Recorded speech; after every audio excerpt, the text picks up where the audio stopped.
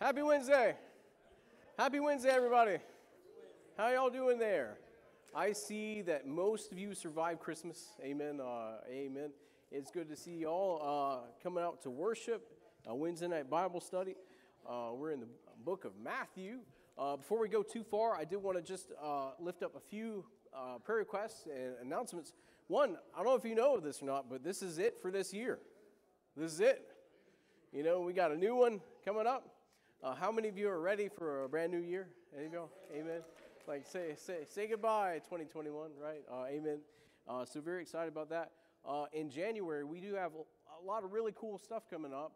I just want to go ahead and throw that out there. Every January, we have our women's and men's kickoff, and we always kick that off with a big fish fry at the end of this January. Always a good time. And as always, we're going to try to do a bit of a men's revival at that last week too, Wednesday, Thursday, and then hit it big on that Friday. And so Thursday nights, men only at the end of this month. So excited about that. Men, invite some friends with you. It's just a good time to tune each other up and sharpen each other in the Word of God. And so very, very, very excited for what God's doing in our ministry. And also, we're looking at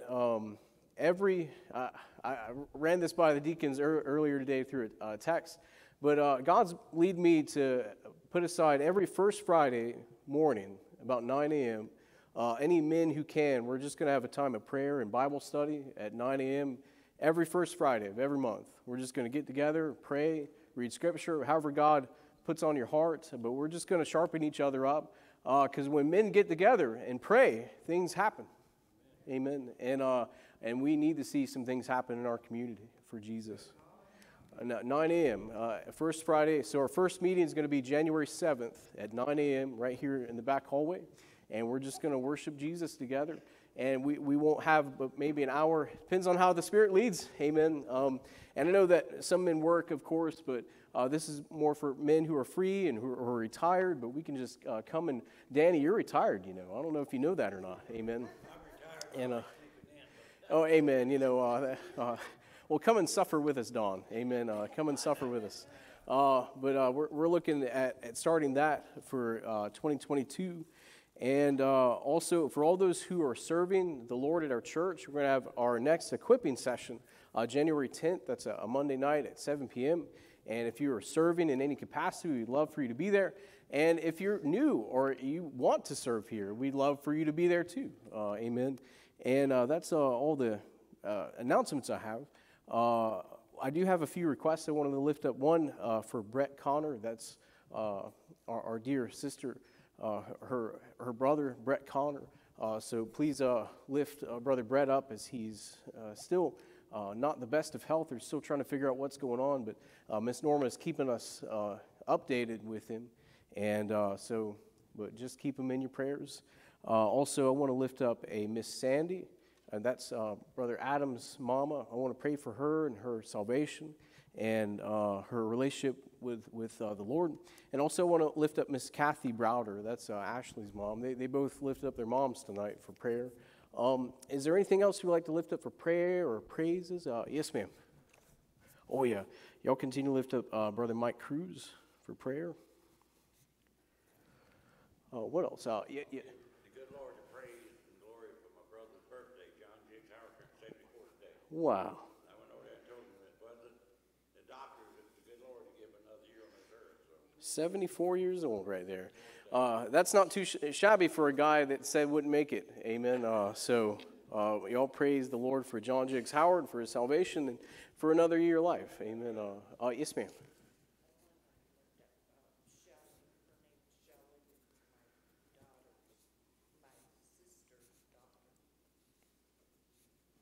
Your sister's daughter?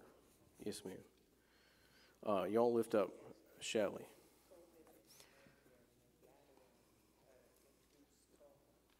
My goodness. We'll be in prayer. Yes, ma'am. I received a call from my great aunt, Orville Nixon, a lot bigger in the community. But one of her granddaughters, her name's Jocelyn Davies, she has been diagnosed with COVID. And I want to say she's in Colorado. But Aunt Orville called and said, please ask y'all to say a prayer. Oh, yeah. Yes, ma'am. We'll pray for Jocelyn, that all things go well, and that's Aunt Orbell Mixon. Is that right? Oh, yeah. Yes, sir. Michael.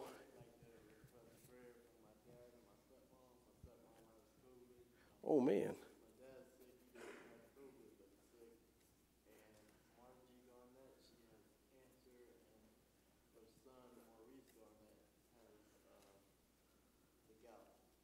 My goodness. So the Garnett family.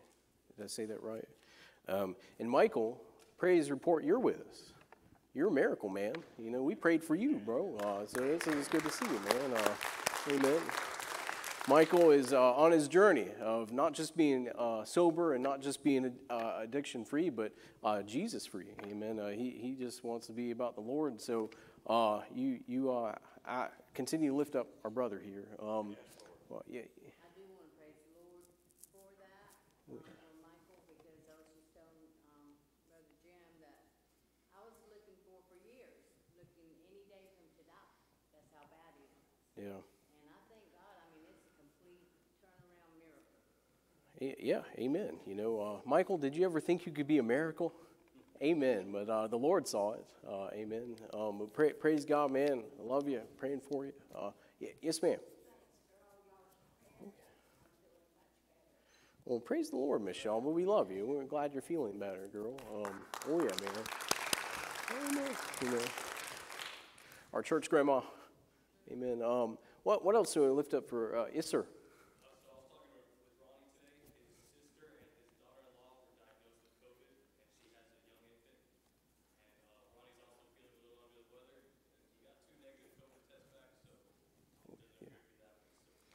All right. Well, my goodness. We'll lift up Ronnie and his family. Yes, sir. We'll pray for him. What else? Anything else we want to lift up? Yes, ma'am. I'm having surgery on Tuesday. All right. They're just going to change the stimulator battery out in my back, in and out type thing. But Okay. they have to put me to sleep. Amen. Patty, we'll be praying everything goes well. Yes, sir. I just want to praise God for praying me through this mess I had, and I want to thank everybody for your prayers. Greatly appreciated and well felt. Amen. Oh, yeah. Yes, sir. Love you, Bo. Amen. Pray for you, Bo. Anything else? Yes, sir. Amen.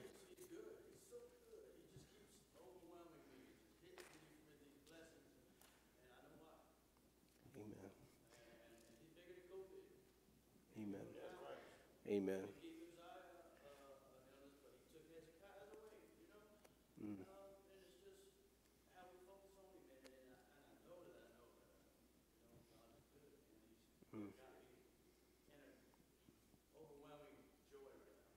Amen. I love you, Tony, and praise God, man. That's very good, man. Love you, Tony. Amen. What else? Anything else? Because He is good. God's good. If you didn't wake up this morning and you didn't think that, I'm sorry, you know, but He is so good. God wants us to see His glory every day, experience His presence every day. But most of us, you know, it might sound crazy. Some of us wake up angry. Have you ever met anybody who woke up angry? You know? And there's some people, you know, they went to bed mad. Amen. But God will really take away all of our anger, our frustration, our pride. I mean, He really is a source of healing and rest for the weary. Amen. And actually, we're going to talk a little bit about how good He is tonight as we look into our study. And we're going to see a very special moment in the life of Jesus where we see the Father and the Son and the Holy Spirit all in one place in this chapter in Matthew. Very excited to read it. But anything else? You ready to pray? All right, let's pray and jump into the Word of God. Lord Jesus, You are so good. And Father, there's countless times when we are not, and Lord, in which we fail, we fall short. God, we don't do as we should, and Father, we don't speak as we should. Lord, we don't think as we should. But Father, for some reason, You look down upon Your creation and You love us anyway. And God, that even willing to pay the ultimate price, Lord, that You would give Your life for such people as us. God, I thank you, Father, that you're the God who will fill us with your life, that you will give us new eyes so that we can see, a new mind in which we can think, a new heart in which we could love. Father, you give us brand new life. And Father, forgive us for the moments in which we slip back into old thinking, slip back into old doings. And Father, you've called us to new. You've called us to be something different, a peculiar people on this earth.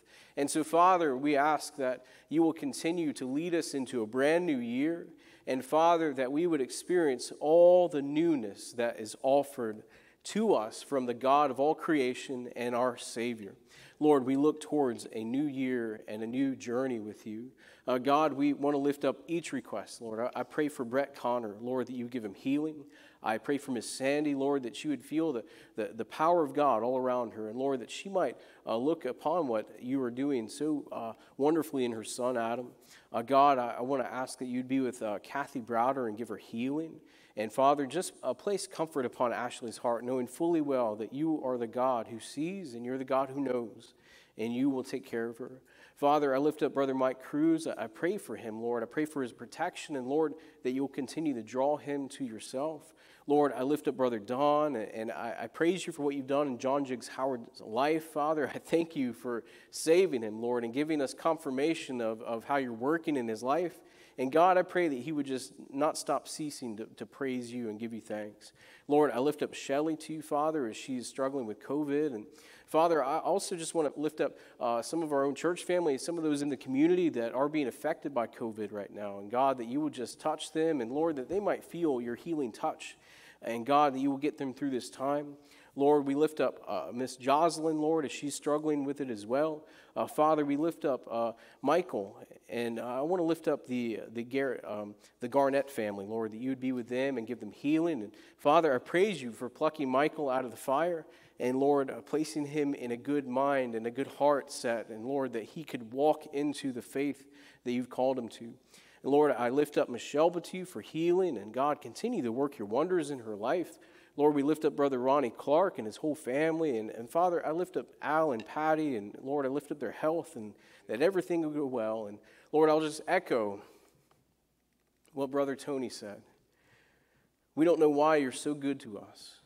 But Lord, I'm glad that you know why you're so good to us. And Lord, we look towards you doing even greater things for your church. And we ask all this in Jesus' name. All God's people say. Amen and amen.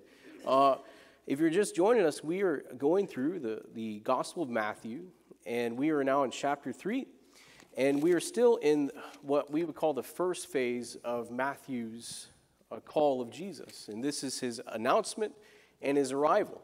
And so we covered Jesus' genealogy, his lineage, and then we covered his miraculous birth in which he was fulfilling prophecy in scriptures. Because Matthew's one thing he wanted to make sure everybody understood is that Jesus is the fulfillment and the continuation of God's promise all the way in Genesis chapter 1, where God said, "Let there be light." Jesus is the light. He is the fulfillment of everything that God ever promised. He's that fulfillment. And so in Matthew, you're going to see a lot of Old Testament scriptures. You're going to see a lot of callbacks to the Old Testament. And I'm very, very excited about this one moment, this chapter 3, because it ties so well to all of God's prophetic works. And Jesus, he is stepping into that announcement. The king has arrived. Amen. And I don't know if any of you were alive during that time when a certain king walked the earth. And I'm talking about the king of rock. Elvis. Any of y'all were alive during that time? Let's Don, I know you were alive then, amen. And Brother Hans, I know you were there, amen. Now, there was just this hysteria about this one guy that could shake his hips and his feet and play guitar, and he had a really cool haircut, amen. And so what was the hype about that? Because I was not even thought of at that time, this is a long time ago. But what was that? Oh, I don't think I can say that out loud. No, I'm kidding. Yeah, I know. He was gorgeous. Amen. He was gorgeous. What else? He was the king of rock. Amen. He was. What else? What was the thing about Elvis? Why was he so popular? Wait. I missed that. What'd you say, Randy?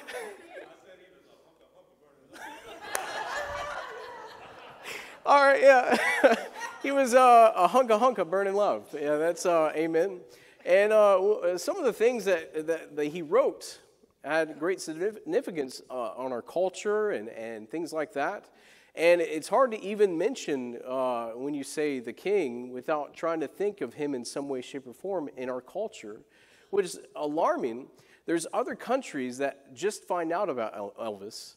And in the late or the early 2000s, late 90s, Japan had picked Elvis up.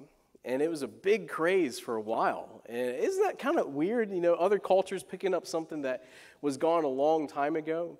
And it is kind of neat how things just catch like wildfire. And the thing I'll never forget is I was watching a documentary, and literally this guy would walk out of a room, and women would just faint. Oh, yeah. I mean, that would only happen with me unless, I was just, right. And unless, I was bleeding, that's just insane to think that someone could just walk in a room and it would cause that much hysteria. Isn't that crazy? Do we still have that level of stardom in the world? I think we do. It's just not as, I feel, as pronounced or so zoned in. But, yeah, he would change the atmosphere. He would. Jesus, he changes more than the atmosphere. He'll change the within. He'll change your entire being, Jesus. Because as much as Elvis was a king, he was only king for a short time. And he died.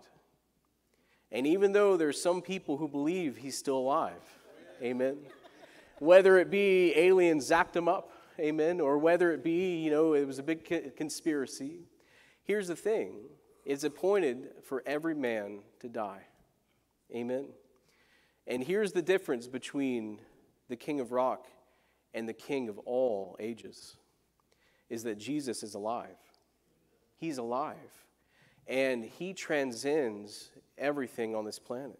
Our very calendar system is based on his birth and his death.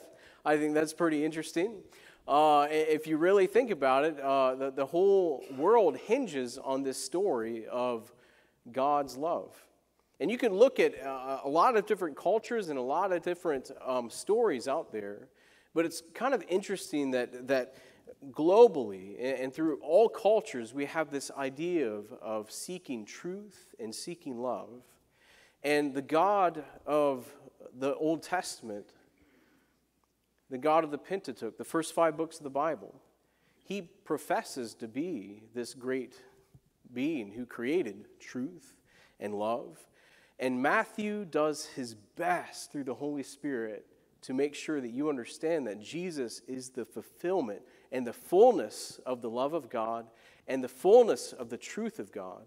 And when we allow this king to be king of our lives, everything changes. Because if we lived in a society where there was a king under us and the king said to do something, what would you do? Well, you probably want to do it. Especially if you didn't do it, the penalty was imprisonment or death. That would be a bad deal, wouldn't it? So what would really dictate your entire life is how good that king was. Is that true? If it was a good king, well, he might not ask you to do something weird or crazy, and you'll probably have a good life. But if it was an unjust king, an unfair ruler, that would be a very oppressive society in which this person could just, it's the strangest thing. There was a time in history when these warlords and these rulers would come and ransack a city or ransack a village, and they would basically take all your stuff, and then they'd have a big feast in front of you.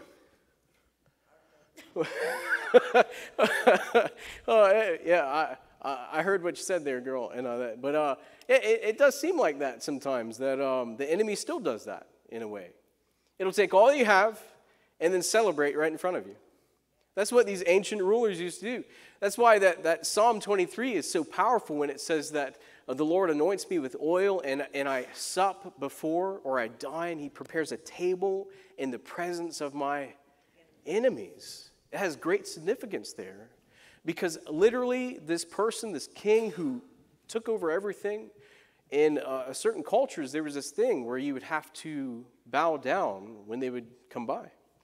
Even in Roman culture, you would have to acquiesce to them. The Jews had to carry the Romans' backpack if they asked.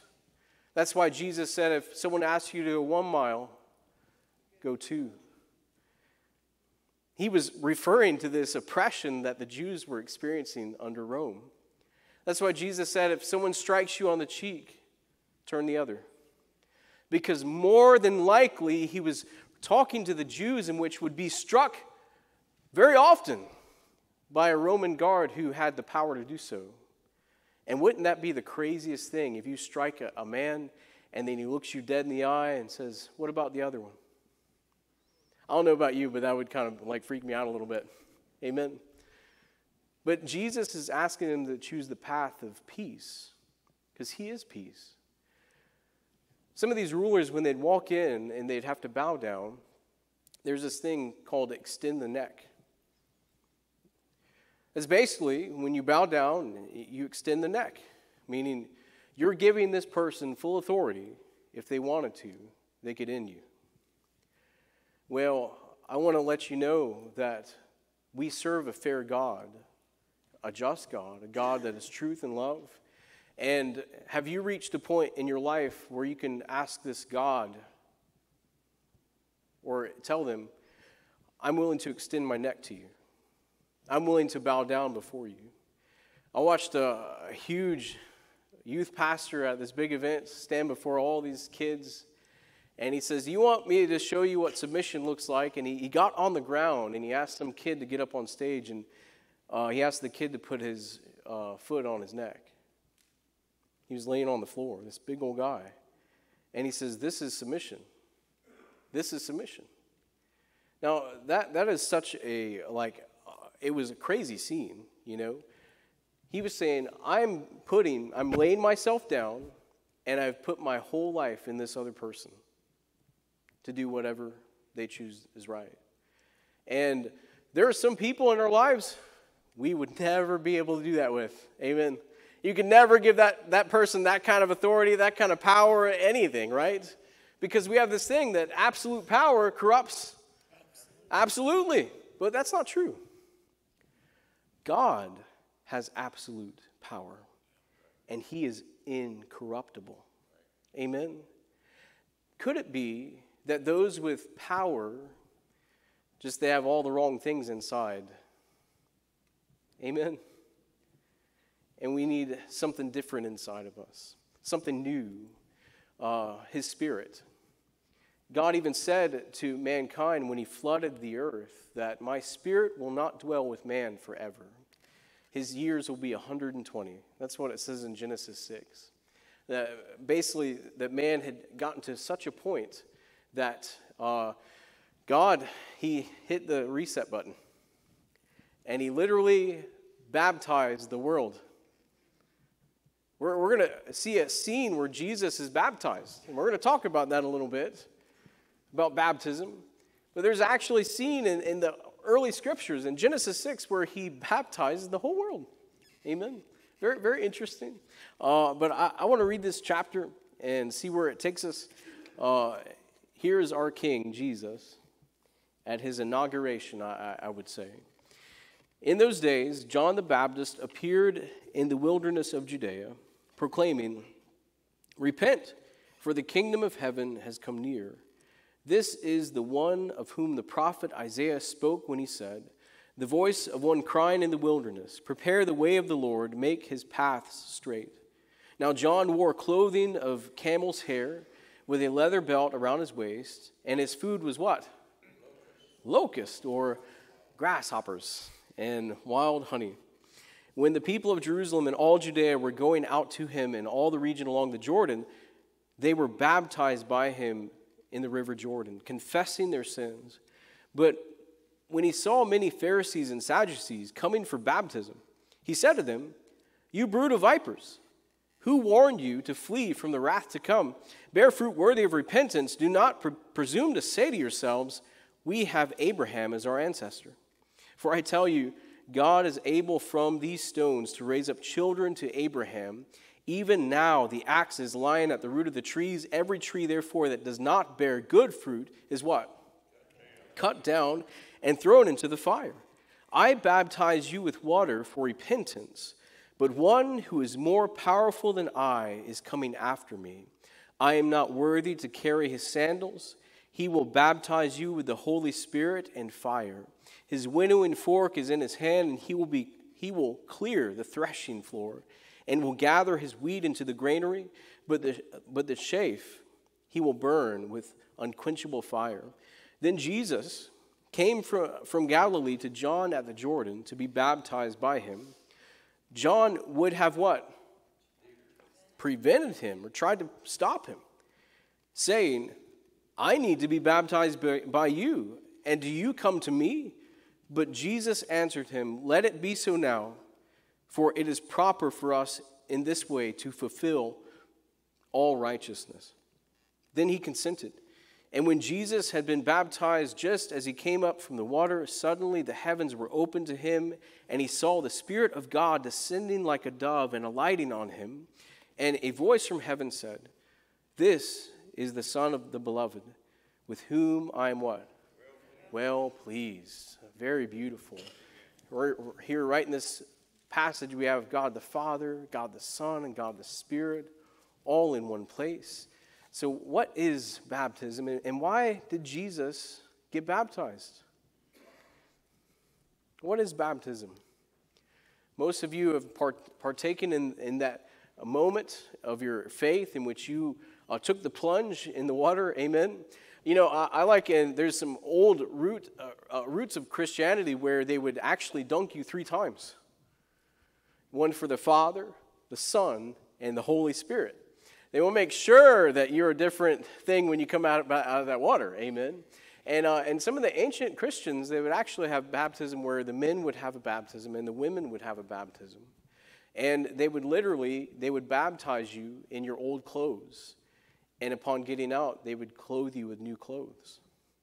Just that symbolism of you being a brand new creation. Amen. What did baptism mean to you?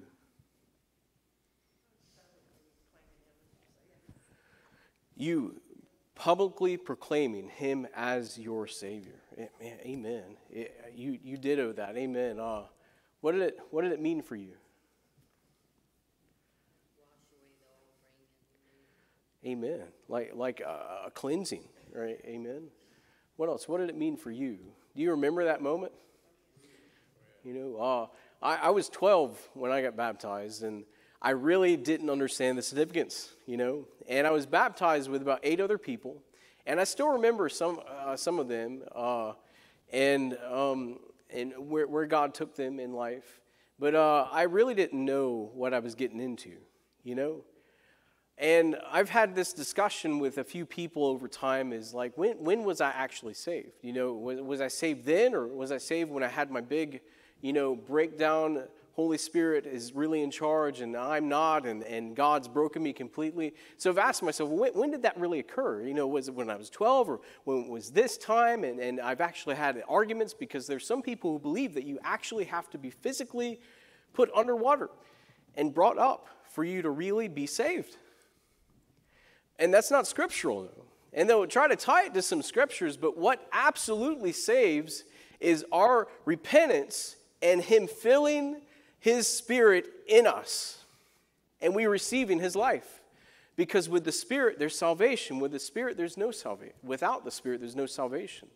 It's totally not on our works or what we have done or who our uncle is or who our mom or dad is. It's all about who he is. Amen. And so when we approach this, it is a symbol. What else is your experience about this regarding baptism? Yeah. Amen. Hans said, death to self. There's an absolutely beautiful Christian of a man, and he said these words. When Christ calls a man, he bids him come and die. That sits heavy, doesn't it? This guy, his name was Dr. Bonhoeffer. He was a Christian who lived in Germany in the 1930s. He was killed because he was one of the few German Christians that spoke out against a very dominating leader called Adolf Hitler. You know, it's crazy about Dr. Bonhoeffer because he got a position at teaching in an American college during that time before the war started, because there were some American Christians who loved him. It's like, no, you've got to be over here so you can be safe. And so he flew to America to begin a teaching job, but something told him to go back. And he was so comfortable where he was. It's like, no, I have a teaching job. I can actually have a new life and start a family. But he had no peace because he thought about all those who were actually fighting over there. And he went back to Germany. And you know what he did? Because it was a mandate that every man join the army over there to fight for Germany. So he went and he joined the intelligence agency and he became a spy. What a cool Christian. What a cool pastor. He went over there and became a spy to save as many Jews as possible. And he gave his life to do that. But he wrote a few things. But one of the things that I always remember is when God calls a man to himself, he calls a man, come and die. Because as Brother Hans said, we're to die to self. Right. Amen. To be buried in Christ and to be raised in newness of life. And we're a new creation. Amen. And what's amazing is God will change you, but he doesn't change the atmosphere you're in. He might not change your situation. He might not change the people that are in your life. You'll get saved, you're like, I still have to have this family? You get saved, I still have to have these people in my life? Yes, you do. And now you get to be Jesus for them. You get to be the light of love and the light of truth for them. God will leave you exactly where you are, but he'll change you completely within so that you can set the atmosphere. And you don't have to be set by the atmosphere that's there. When you walk in, Jesus walks in with you. He changes you. When the Holy Spirit comes and dwells in you, it changes you. It changes how you what? Act, think, live, be, speak, do, even how you drive. Amen. Where you get convicted and you're like, oh man, I can't do what I used to do. I can't be what I used to be. I must be the new. I have to be different. But here's the thing. Jesus never needed that. Jesus didn't need baptism in that respect.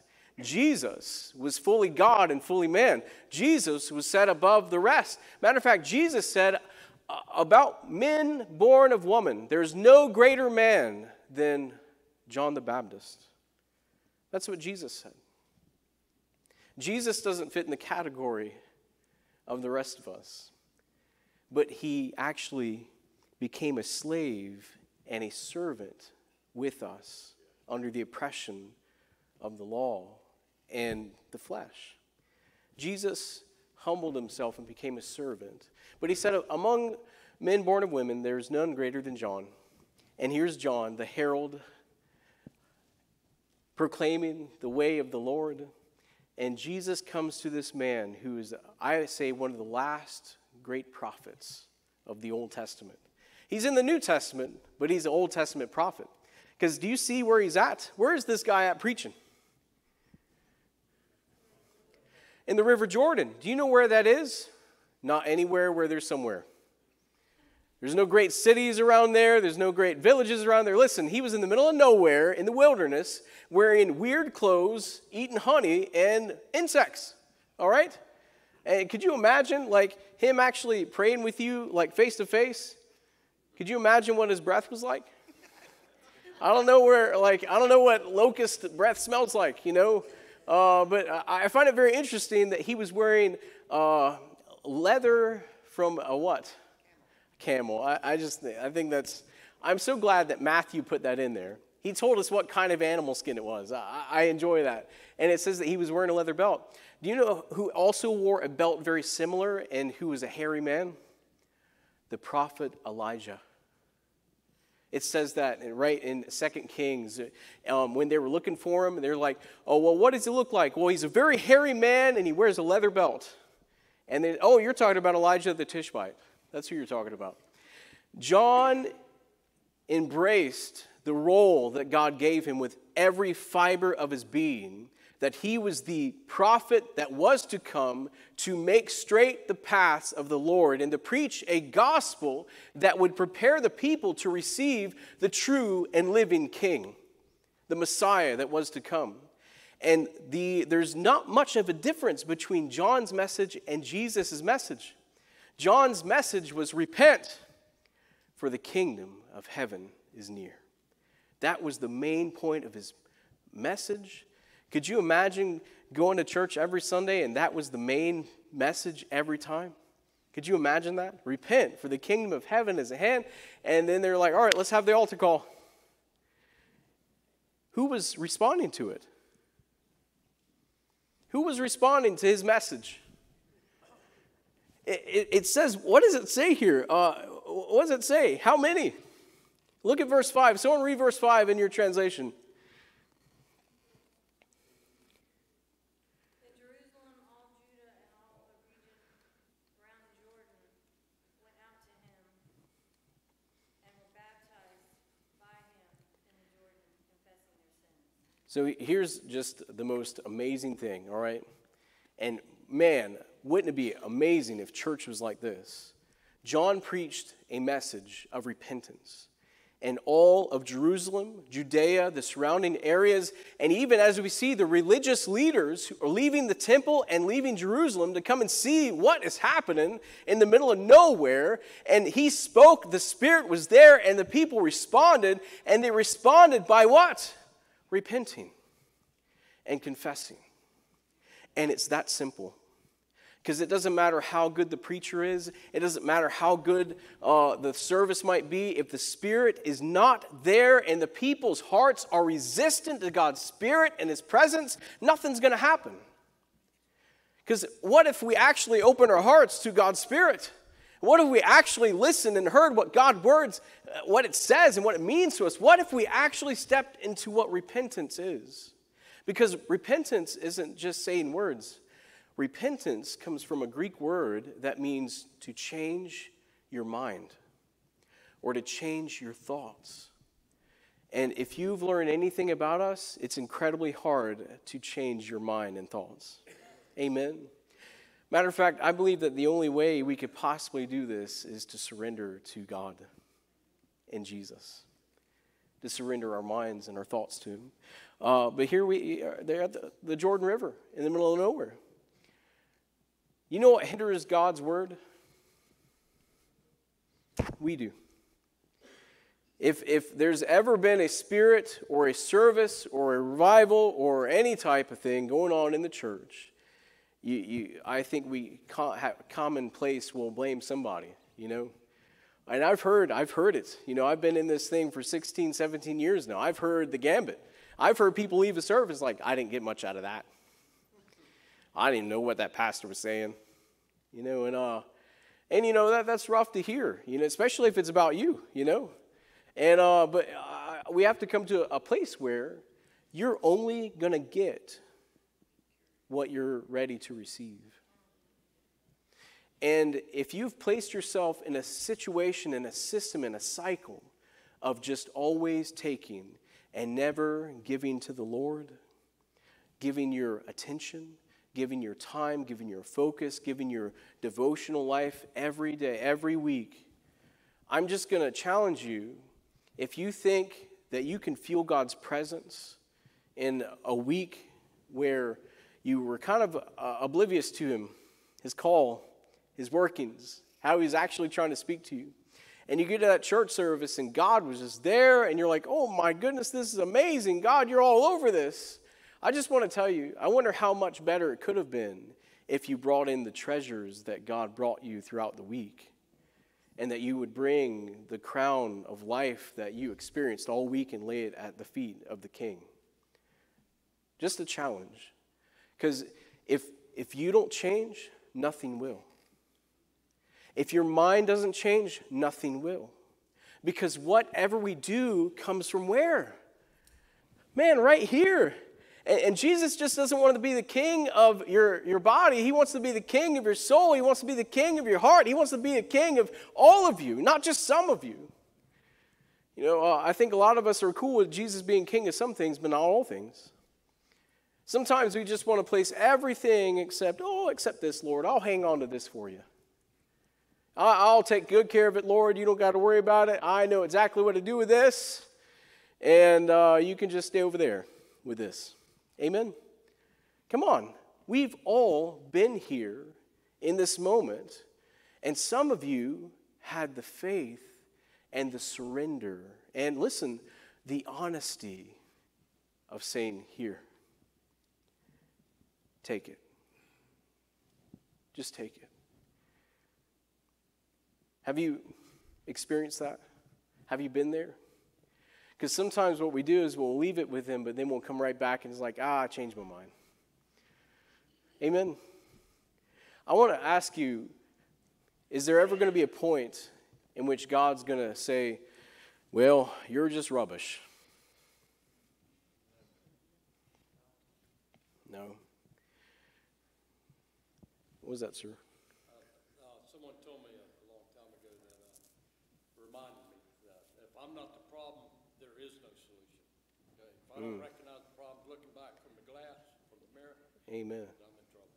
Amen. If I'm still pointing fingers, if I'm still playing victim, if the problem's not right here, then I'm in trouble. Amen. I will say this, because this is rough. John's message was rough. These religious leaders came seeking what all these other people were receiving because their hearts were ready to receive it. And John looked at these like religious men, these church leaders, and what did he say to them? This is not some term of endearment, all right? John looked at these men and said, you've brood of vipers. Now, listen, that's rough. Because, you know, vipers, they don't lay eggs. They actually birth snakes live out of their gut.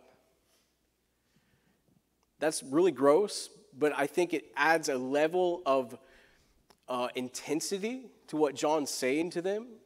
Because it's not that these Pharisees are just bad to themselves. John was saying that you make more people like you, and what you are is not good. You know, you can make disciples and not be a Christian. There are some people being discipled by the worst way you can be discipled and by the worst things you can be discipled, because there are many masters out there other than Jesus. There are many sources of authority that is not just and fair and true and good, and they will master over you, and they will make you your disciple, and they will call you to make disciples and more disciples. And some of y'all have been in that scenario. But Jesus, he's the master. John looks at these men and says, you brood of vipers, who told you of the wrath to come? Because a wrath is coming. You know, like I said, and this is so rough. Because look at what John says to them in verse 9 and 10. Do not presume to say to yourselves, we have what? Abraham as our ancestor. Oh, stop right there. Listen, these men believed they were entitled to salvation based upon their heritage. That was it. I'm entitled to this salvation because I am a son of Abraham. And John's message was counter to what they thought. Because John was saying, no, to be his, you must repent and become his child. You must die and live again in him. That's what John is preaching, this repentance. You must change your mind about how you're thinking, how you're doing, how you're behaving. But the Pharisees and the Sadducees, they were perfect. They had nothing to grow in. They knew everything. They knew all the words. They knew all the systems. They knew how to be purified. But they were missing the one thing, a relationship with the living God. Wouldn't it be the saddest thing if you did all the right things except the one thing you needed to do? Amen. And that they were missing the bigger part. And so this leads to John saying such a harsh thing here. He says, even now the axe is lying at the root of the trees. Every tree, therefore, that does not bear good fruit is cut down and thrown where? Into the fire. This is the part we don't like to talk about. Amen? Because there is a judgment. And it is always pending. Some of us, we're walking with a cloud of judgment over us. And Jesus has come to be the wings to cover you from that judgment. He's the only one who can save us from that great and terrible day of God's wrath and judgment. This is just a true thing. And so there are those who think they can see, but they're blind. They think they can think, but they haven't been given a restored mind. They think they're doing the right things, but they're really doing whatever pleases them. Who is your master? Who is your king? Who is the central authority in your life? Because Jesus wants all of you, not just some of you. And that doesn't negate his grace in your life. I want to let you know that. I'm just going to tell you, you're just not going to be perfect. And for some of you who are trying to be perfect on your own merit, you're not going to be able to do it. You're going to drive yourself crazy and others crazy. Because what I've discovered is if you're that perfectionist, you want everyone else to be perfect too. If you've ever spent any time with somebody who wants to make sure that you're doing the right thing, amen. But what's very helpful is you know that they're trying too. Amen. Right? John, he's so honest with them. He said his heart, what the Spirit told him to say, and they probably didn't take it too well. Amen. Any of y'all ever give news that was true, but they just didn't want to hear it? Amen. And they just smiled and say, all right, let's go eat a sandwich. Right? No, they didn't. How do most people respond? What was that? They get super defensive, right? And they immediately lash out. And we've all been guilty of this. And what is so dangerous is we'll actually lash out on some of the best qualities of that person. Won't we? We'll just lash out. But who are we really mad at? You know, I think sometimes we're sorry, but we haven't repented. Amen. I know. I love saying this to the CLM guy. I love you guys. Amen. A lot of us, we're sorry, but what we're really sorry is that we got caught. Amen. Amen. That's us, you know. But repentance is not just being sorry, because it says actually in the word that Judas, after he betrayed Jesus, he tried to bring the money back to who? The religious leaders. Because he was sorry. He was repentant in mind of what he did. But there's a difference between being sorry and repenting. There's a clear difference. Which one does God want us to step into? The area in which his hands are shaping us into who he has always saw us to be. The person that he died for us to be. The person that he raised up on the third day for us to be. The person that he wishes us to rise up to be ourselves. Amen. And all of this is centered around this very beautiful moment as John is in his preaching ministry. Jesus steps up. And it's like one of those, I just see this in like a movie where Jesus walks up and John is just like surprised. Like, whoa, wait a minute. Because what was John's problem? Jesus, you're the Son of the living God. You're the Lamb that was to come. You're the one who I've been talking about this whole time. And you want me to baptize you? No, I should be baptized by you. What are you talking about? Isn't that so interesting? And what was Jesus' response? I love this. Someone read it in your translation. What does your translation say? Permit it to be so now, for thus it is fitting for us to fulfill what is all righteousness? What is that? What is all righteousness?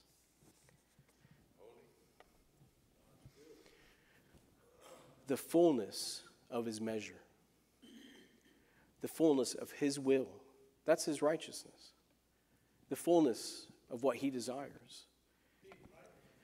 Man, being right with him. Amen. Like you're on the same page. Amen. And when you're on the same page with somebody, what does it do?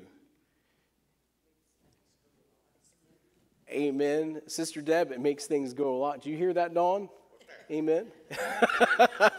It makes things go a lot smoother when you're on the same page.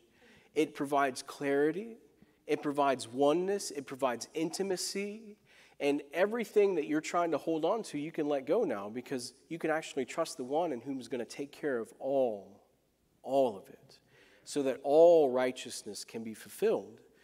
God still wants to let all righteousness be fulfilled in our lives, but he wants his measure and will of it. What we want is just some of it and parts of it. But God actually wants to give us the full measure of his love, the full measure of his peace that surpasses all understanding, and it will guard your heart and your mind. Amen? We are to be living sacrifices. That says in Romans 12. Any of y'all ever come across that? It says, this is our reasonable service unto you. We will become living sacrifices. And that we should change our minds by the renewing of it through your word and spirit. Amen? This is how it should be. The problem with living sacrifices is what? We have a tendency to roll off the altar because we're alive. And some of us are afraid, amen, to give him control over certain things, amen. His righteousness still wants to be fulfilled in our lives. And we see this beautiful moment when, what appears in this moment? It says like literally a light and a dove descending upon him. This is so interesting. What causes questions or comments in this moment? Or anything? What's on your heart? I love it that our Heavenly Father said that he was, this is his beloved Son. God spoke. God spoke and said, this is my Son, my beloved. Amen. He spoke. He was confirming everything was right.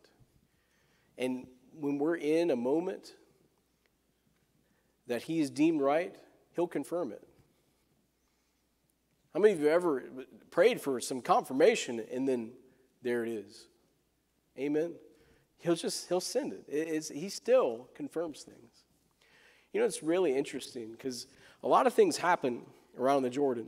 You know, it was at a small wadi called Jabbok, which is a small river that flows off of the Jordan, where Jacob wrestled God, and he got his name Israel. Another time is when all of Israel crossed the Jordan to enter into the promised land, and God stopped the river, and they walked on dry ground, and they celebrated and they rededicated themselves to God and claiming the land that they'd waited on for 40 years. Another time, very interesting, at the Jordan River, that's where Elijah was taken up. And before he did, he smacked the river and made a path that was dry he could walk across. And Elisha, his disciple, he wanted to make sure he got the power that he'd asked from God so that he could minister as Elijah did. And so he smacked that river too, and he walked across it as well. Man, I like that. He didn't have to have high shorts. He could just hit that thing. And a lot of things happened at the Jordan River. Very, very interesting. All of this happened in this moment. But something else that's phenomenal, can you remember anything else about a dove in the Bible?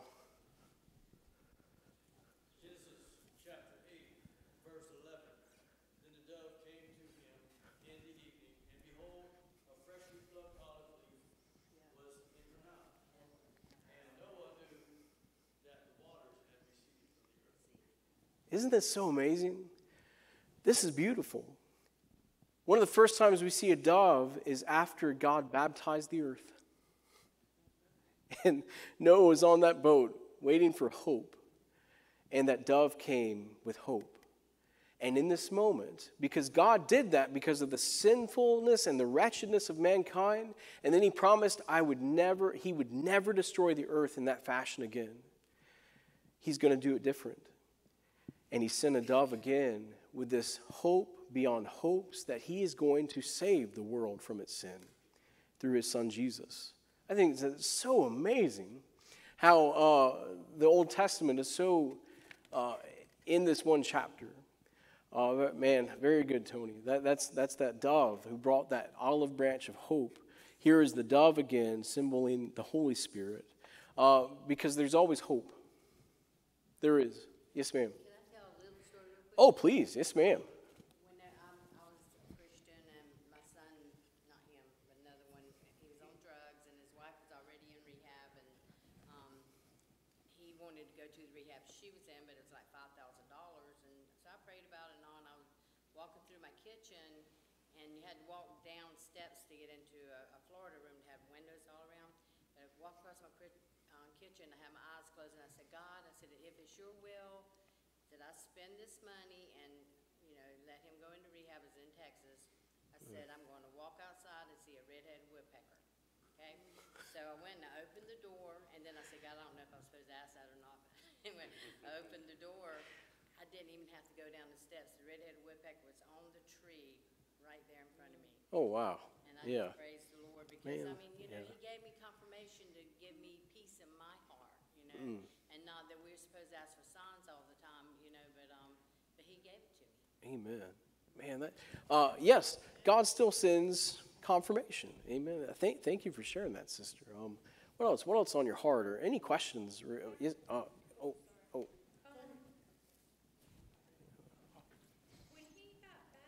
Jesus got baptized, how long had he been doing his ministry? Well, he hadn't started yet. That's what Yeah, Jesus, this is before he ever began his public ministry. He went through where we see him submitting to his Father in heaven. Why did he wait so long? That's an awesome question. Patty said, why did Jesus wait so long before he started his ministry? And one, we have to consider that it was the perfect time, that God deemed it. And Jesus, he was over 30 at the time we know.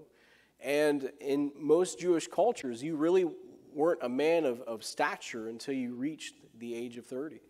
Also, side note, most Jewish men could not read the Song of Solomon until they were 30, which I think is really funny. If you don't know what that book is, go home and read it. It's really, it's a really cool book. Yes, ma'am. So, I know someone who thinks that once you're baptized, and, sorry, I swear I tried to turn it off earlier, that's it. Mm-hmm. That's all you have to do. Oh, You wow. don't have to Yeah. do anything else. Yeah. There's nothing else. All you have to do is believe and be baptized, and you're done. Yeah. Basically, kind of like, I call it their loophole. It's like, Yeah. you go up and you look at God and go, sorry, dude. Yeah, you say the words, you get the water, and then that's it. So, yes, that still is a prevalent thought in some areas of Christianity where all you need to do is get baptized and you're set. You're ready, steady, go. But here's the problem with that. And this steams back all the way to the Catholic faith of when paganism really infiltrated the church heavily, where it says, you shall not have a graven image. And then they made all these saints. And they even exonerated Mary and began to pray to her, and which is absolutely not biblical at all. And so what we do is gravitate towards the physical and the symbol, where God, he's asked us that our minds might be renewed. It says in Colossians 3:2, set your mind on the things that are above, not on the things that are on the earth. And that's what we do is we gravitate to the symbol. We gravitate to the physical and thinking that it covers us spiritually. we should walk by faith. I've literally counseled people who were a waitress at a restaurant, and someone said the sinner's prayer with them at the table. And when they left, they said to themselves, well, am I saved or not? I don't know. Because it never went past a doing. It has to enter into being. It's where you have a relationship with Christ Jesus. So, and I actually got in an argument with a guy who said that you could not go into heaven unless you were water baptized. And I said, what about the thief on the cross? And he said, it was raining. You know, and cause you just can't win some arguments with people, you know, because they're so set in their ways. And during the Crusades, when they didn't have proper nights, one guy actually took a branch in the water, dipped it, and slung the water on some servants and said, I baptize you in the name of Jesus Christ, and I'll go and die for your Savior. Isn't that crazy? That's a history of the world right there, in which we think a symbol of something means the whole thing. But it's symbolism, the water. What's much deeper is what God is doing inside of us. That's the deeper part. We can't look at each other and tell whether someone's saved or not. We can't do that. There's actually some people who think they can. It's like they wear spiritual goggles where they can tell who knows the Lord and who don't. And sometimes I wonder, well, will I see that person in the halls of glory? I don't know. Because Jesus says, judge you not. You know? Amen. We can't tell who's saved by appearance. Amen. But it's on the fruit, the trees. And isn't that what just John was preaching about? Even now the axe is lying at the root of the tree, and every tree that does not bear what? Fruit. And Jesus is the true and living vine. You must abide in him, because apart from him you can do nothing. And he wants to birth fruit from you that lasts generations. And so I would say, you know, to that thinking, that's not true. It's more about what happens on the inside. And everyone's on their own journey of coming to learn what that means. But I think it's so dangerous for us as Christians who, you know, I don't know how many of y'all have done this. But what we'll do is, how many of y'all go and eat somewhere on a Sunday after church? Any of y'all? It's just, sometimes it's kind of busy, but it's good. You know, the worst thing we can do is treat a server bad. It's like right after you leave church, you go and treat someone bad, you know? And I've literally seen this, you know, happen where they treat the server so bad. You know, we don't know where that person stands. We don't know what kind of day they've had, you know? Yeah, they forgot your sweet tea, you know? Yeah, they might have had an attitude. But you know what? Be Jesus. Extend grace and mercy. But the worst thing I've ever seen is, and someone's mad about it, is that someone left a $100 bill as a tip, but it was a pamphlet on Jesus. Could you? I just want you to back up a little bit.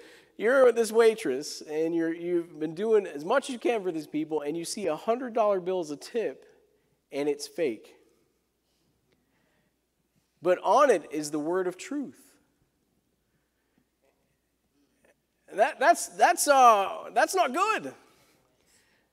You know, it's good that there's truth in it, but the bad thing is a bit of the deception there, I feel.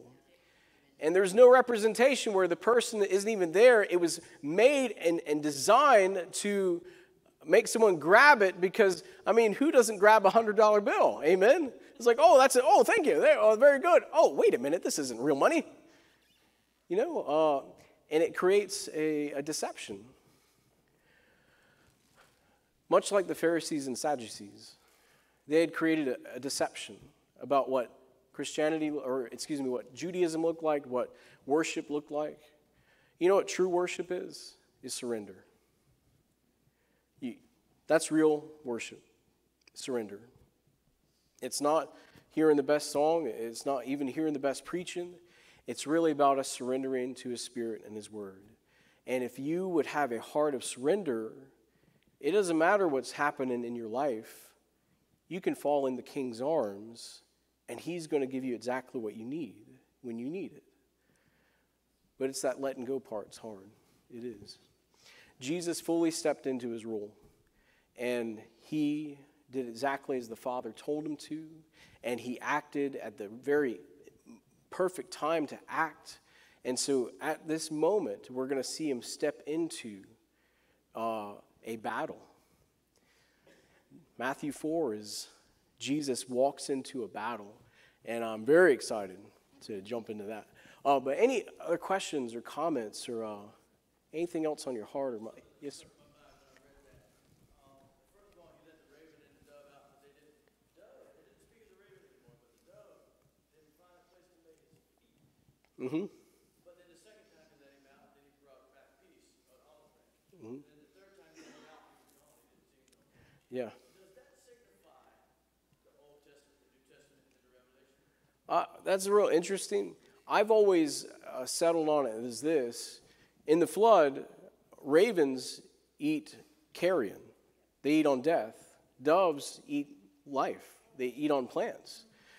The raven wouldn't come back because could you imagine what was floating in the water? You know, the raven had all the food he wanted because he lives on death. The dove lives on life. And he found freedom. He found a place to land and stay. And I've always seen it as that's a very interesting way of looking at it as well. But there's just such rich symbolism in those birds. And there's some of us, you know, we have a diet of a raven and not a dove. And we need to have a diet of a dove. We need the hunger and thirst after his righteousness. Amen.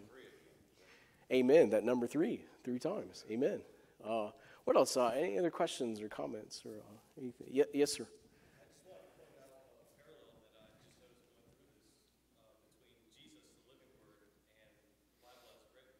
Mm. Because here in verse 17, we essentially see the inauguration of Jesus' ministry here on earth. And then immediately after it says, then Jesus was led by the Spirit into the wilderness to be tempted by the devil. Mm. And in our Bible, the first book 10, being Job, is one of trial and temptation, just as Jesus' life was here on earth. Amen. Man, it's so much parallels right there. Man, that's very, very good. You know, very good, man. Let's see. Yes, ma'am. While you were saying that, I thought again of how we can carry the word, but the Lord has to be the one to put it in your heart, to do the work in your heart. So we can look at a person from the outside, and they may even appear to be a Christian, but only God can determine our heart toward Him. Mm-hmm. You know? And that's why when over the past couple of years, I've really learned that another man can't preach another man's funeral. You know. Amen. Yeah. We can't say where they're going to go. You know, one way or the other, and it's not for us to determine. Yeah. Amen. You know, that's right. God knows. You know, and what's important though is for you to know. Amen. Do you know that you know Him? Amen. What else? Anything else? Well, church family, I love y'all so much. Thank y'all for coming out to worship Jesus. CLM, we love you guys. Thanks for coming out to worship Jesus with us. I hope you have a beautiful rest of the day. And amen. And so cool. And Blake has made it back, and so is your mustache. It's still there with us, man. That's so good, man. Proud of you, Bubba. And so let's stand and go to the Lord in prayer. Amen. Let's have prayer. Heavenly Father, thank you so much for your Spirit, for your love. God, I thank you that you are a God who is there. And you wait upon us. And God, I thank you for your mercy and grace, and Lord, and how you cover us. And Lord, you've called all of us to step into our relationship of faith with you. And God, Jesus becomes the model for us in every measure, so that we can also fulfill your righteousness. And we ask all this in Jesus' name. All God's people say, amen. Amen. Thank y'all.